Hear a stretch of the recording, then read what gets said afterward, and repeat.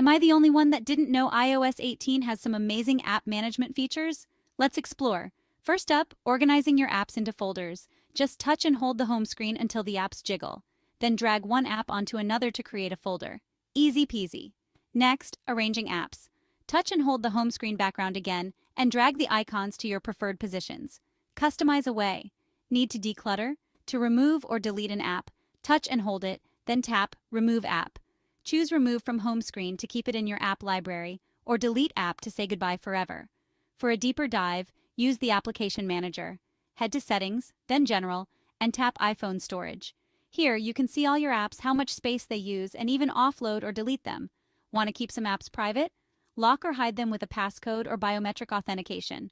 Perfect for extra privacy. Lastly, if you're in a family sharing group, you can view and download apps purchased by family members. Sharing is caring, right? And that's it. Managing your apps on iOS 18 is a breeze.